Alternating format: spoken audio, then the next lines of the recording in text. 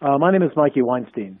Mikey Weinstein, how are you, sir? Yes, that's who we want to hear from. Can you introduce yourself to? This is Jon Hopwood to Matt Connarton and the radio audience. Yes, my name is Mikey Weinstein. I'm the founder and president of a large civil rights organization called the advocacy organization called the Military Religious Freedom Foundation. We represent around 64,000 members of the U.S. military. About 95% of them are Christians, and they are being people we represent are being tormented for not being Christian enough and not accepting the Christian doctrine that's being pushed down by their military superiors. So we protect the wall separating church and state and support the Constitution in the U.S. military. Well, is this centered around the current controversy over the Bible that is placed at the VA here in Manchester? The VA medical. Yes, that's an example of our advocacy there. We filed a lawsuit today with one of our clients as the named plaintiff, and we flew a banner around the VA Medical Center, castigating them for this inglorious, despicable, disgusting display of fundamentalist Christian triumphalism and exclusivity, exceptionalism, dominance, and supremacy.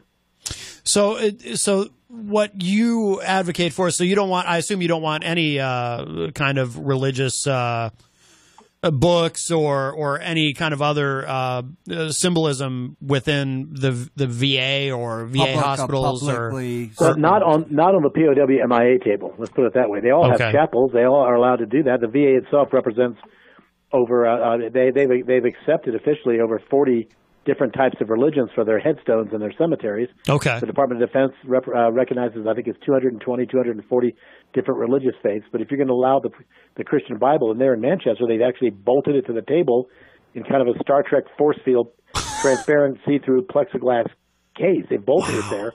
And, again, we view that as sticking up the middle finger, and it's like a gang sign of our religion is better than all of yours. So the VA is a state actor. They're not a private company like Hobby Lobby or Chick-fil-A. They put those things up too, but they're private companies. Mm-hmm. And they put the Christian Bibles when they do POW MIA tables. The VA is a different animal. It's a state actor. It's part of the federal government. And therefore what they're doing is illicit, immoral, wrong, and unconstitutional. It does seem like by doing it too, the way that they've done it, it really is they've done it in a provocative way, almost like saying, yeah, we dare you to try to remove this. We've made it a permanent fixture here. Absolutely. Yeah. We've had other commanders that have reached when we've in the military that we've had an accommodation where they've taken the Bible off and put down what they call a generic book of faith, which just has readings from various faiths: Judaism, Islam, Christianity, Hinduism, Muslim, and they even keep a bunch of pages blank intentionally for people that practice no faith traditions. Right, because there are we prefer no book be on there. Some people just put a blank book down. But to put the Christian Bible there, and remember, 10 of our 15 complainants there at the Manchester Veterans Administration Medical Center are Christian themselves, as is the lead plaintiff. So this isn't a question of Christian victimization.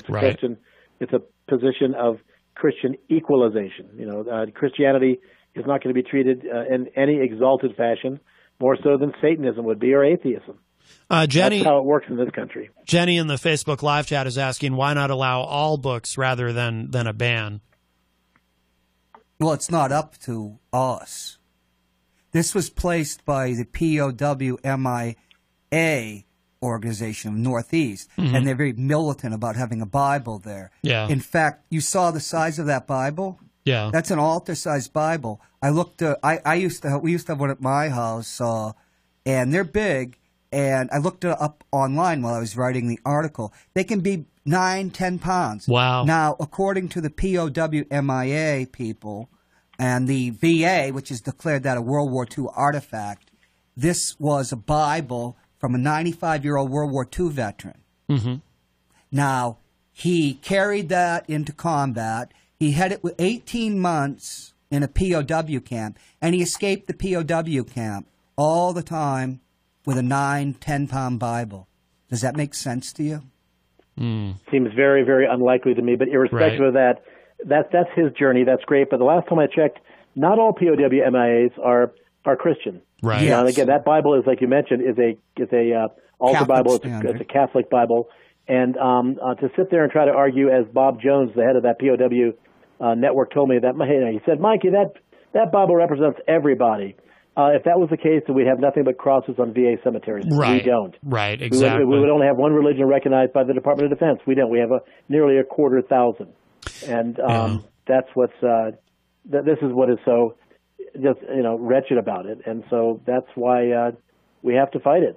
Is this going on at other VA hospitals specifically? Oh, yeah. I mean, the VA, we've been fighting this for 15 years on aircraft carriers, submarines, even airplanes, large cargo planes. We put these things up, military bases and VA hospitals everywhere. We've gotten a lot of them taken down. Mm-hmm. But we noticed that after Trump became the presumptive candidate in the summer of 2016, not even 2 years ago, not even 3 years ago, we started seeing a much more a lower rate of success here. Remember here, when I contacted the VA on behalf of that, then 14 veteran families in late January, in just 1 minute past 3 hours after we made the demand, they pulled the Bible off the table, sent me an email saying, essentially thanking us for letting them know about this, and that to make sure we told our complainants, our clients, that the VA there respects everybody. There's diverse. It's a place of diversity and inclusivity, and they wanted to make sure that we told our clients that the Bible had been pulled. That lasted just for 3 weeks before they stuck it back on there with that bolted, force field around it. And now they're saying no. That has nothing at all to do with religion, which of course is counterintuitive in the extremists. And right. Like I said, why are we even talking about this? This is as stupid as I can possibly imagine. To try to argue that this isn't an act of Christian dominance is literally irrational. I'd just like to add that first it was removed, and then there was a brouhaha, and I guess there's I've been checking the site POWMIA. I guess there's in a spirit of compromise. What was worked out, it was moved to a case. You see, the table a display case, which a bunch of our complainants still didn't like, but at least it wasn't on the POW-MIA table. And that would still be a compromise that we could accept. Our plaintiff, ourselves, we don't like it, but we could accept it, but not on that POW-MIA table. See, that is a sacrilege. That is unconstitutional. That is establishment of religion in direct violation of the Establishment Clause of the First Amendment of the Bill of Rights of the Constitution. It's also essentially creating a de facto religion test at the VA, which is in violation of Clause 3, Article 6 of the Constitution. As I said, 2/3 of our complainants in Manchester are Christians. Yeah. Right. As is the lead plaintiff, a very devout Christian. But they're firmly committed, clearly, to separation of church and state as a principle. Well, yes, and I wanted to read a quote to you, because I was in the White House, working in and for the West Wing for over 3 years. Ronald Reagan. Here's a quote from the time I was in the White House from Ronald Reagan. Okay. Quote, "We were founded as a nation of openness to people of all beliefs, and so we must remain. Our very unity has been strengthened by our pluralism. We establish no religion in this country. We command no worship. We mandate no belief, nor will we ever. Church and state are and must remain separate. All are free to believe or not believe. All are free to practice a faith or not." You put that Bible there, you might as well put a cross and write the word Crusaders on fighter jets. Oh, that's right. The Marine Corps did that, and so did the Air Force. We stopped both of them from doing that. They had called two of their different airframes, combat fighter frames, Crusaders, and put a Christian cross on those planes. Oh. Can you imagine the message being sent downrange when we're fighting against Islamic extremists? Right. I didn't see that. I didn't know that. I mean, this is just it's willful stupidity. What? And but it's something we would come to expect from the Trump administration. It's willfully. And we're not going to stand for this. So the VA now can simply follow 5 words, which is tell it to the judge. Gentlemen, I don't have too much more time left, but if there are any questions, I think we've been over this subject pretty well. Yeah, no, I mean, I don't. I know you're very busy dealing with the media. So I have a question. Has it ever come to this where you've had to file suit against the VA? No. This is this is a historic lawsuit. It's never come to this before. This is the first time, and it'll be the law firm that we use is a wonderful firm, Nixon Vogelman, right there at 77 Central Street. Oh, yeah. In Manchester, Larry Vogelman and his firm have a long history of supporting veterans' causes, so they're fantastic. And we expect to prosecute this as aggressively as we possibly can in Concord, in the federal district court. This is historic. It's never been there before. One more question. What's your feeling that the Washington, the Department of Veterans Affairs took over, when it came to issuing a statement from the Manchester VA, and it was a very provocative message.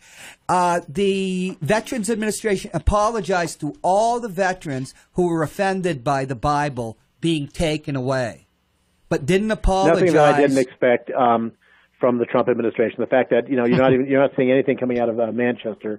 They're handling it themselves with their ad hominem attacks, rehashing old and incredible crap. And but it doesn't. Like I said, this isn't a complex meal, gentlemen. Right. Like Chateaubriand, right? It's a simple hamburger. You cannot put your religion symbol on an important display in a government building. Having it, in a display about a POW in a display case with his helmet and other stuff, maybe that's fine. But on the POW MIA table, there's nothing more sensitive than our prisoners of war and the missing in action. Right. That's who often become memorial. KIA. And this is just, people like Ronald Reagan and Barry Goldwater will be rolling over in their graves. Mm-hmm. This and is John wrong. And the VA knew it. They claimed they pulled the Bible off, John, by operating out of an abundance of caution. No, they didn't. They did it because they knew it was exactly the right thing. Then they started getting flack back from this POW MIA network, which is represented by the First Liberty Council, a group of fundamentalist Christian, fascists in the Dallas-Fort Worth area. We know them very well, and they know us. And then they got Mr. Montoya, your director out there in Manchester, to put it back with a vengeance, with that plastic transparent force field bolted to the table. Wow. I think that was the idea of Bob Jones, the plexiglass. Oh, well. I'm doing some more research. Yeah. It's truly amazing because it's going to create that. We've already gone through at the Manchester VA a crisis, and things were getting better. And now, from up above Washington, they are triggering a crisis to pit people against each other. And that's exactly why we flew the airplane today with that message around the headquarters there, the building, so that people could see it, understand that we're quite serious about this, putting a bunch of exclamation marks behind it. And so this has now been taken over directly by the Trump administration in Washington.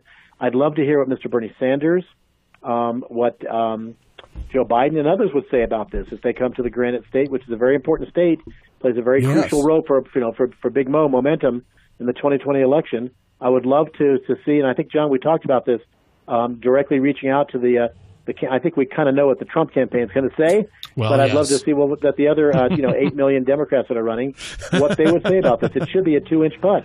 It should be very simple. We are not dishonoring Christians by taking the Christian Bible off the POW MIA table.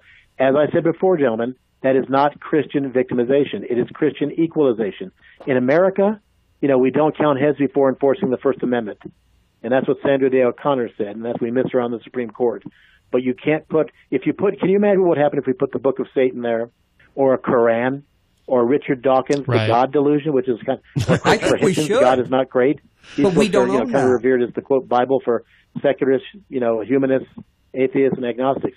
As I said before, John, when we spoke earlier, there would be blood in the streets of Manchester. Why is it okay to put a Christian Bible there? Someone explain that to me. Right. Well, you know what? The VA can explain it to the federal judge. There you go. Interestingly, the VA is claiming that it is a secular display with a Bible. Yes, these are the same people who say that look, even Nikki Haley took down the Confederate flag on the Capitol of Columbia after Dylann Roof shot and killed all those people at that African American church. That's true. It's utter, and it's the big lie. It is not a secular display. It is anything but a secular display. And as I said before, our plaintiff is not a nominal Christian. He's a devout Christian. Right. Former Air Force pilot. Right. And we have 9 other Christians in our group of 15. And then, of course, we have the minority faiths, as I mentioned, Jewish, Muslim, Native American, Buddhist, and then atheist, agnostic. And so they can argue it's secular. it's very easy for them to say. You know, I just had someone put a cross on my father's grave the day on Easter, and that became a front page story out here in the Albuquerque Journal because that wasn't a display of Christian love. That was sacrilegious. My father was a World War II Korean and Vietnam veteran, and they put a cross on his grave. There were no other crosses within 500 feet of that place. Is there a Star of David? So we know what that was about. Is there a Star of David on his grave? And that's why I said, you nail it down, you bolt it down. That is a freaking gang sign. John, did you see the quote I gave you? Yes. Because if not, I'll read it to you right now. Go ahead. Here's my final quote on this show, if you guys are ready. Sure. That sectarian Christian Bible bolted down to that POW MIA table at the Manchester, New Hampshire VAMC is a grotesque gang sign of fundamentalist Christian triumphalism, exceptionalism, and supremacy. Indeed, a middle finger of unconstitutional repugnance to the plurality and separation of church and state guaranteed in the U.S. Constitution. As a state actor, the VA cannot elevate one faith over another faith or no faith. The VA is wretchedly disrespecting millions of American veterans by doing so. The VA has ignominiously made sure that sectarian Christian Bible sticks out like a tarantula on a wedding cake in that POW MIA display, and they've done so for a reason. It's immoral, unethical, and blatantly illegal under our Constitution, and we look forward to aggressively prosecuting our case in federal court. Gentlemen, thank you for the opportunity to be on this show today. All right, sir. Yep. Thank you so much for calling. I'll talk to you later because I'm going to do some follow-ups on this. All right, Mr. Weinstein. Sounds good. Take care. Thank you so much. Thank you, guys. Bye-bye.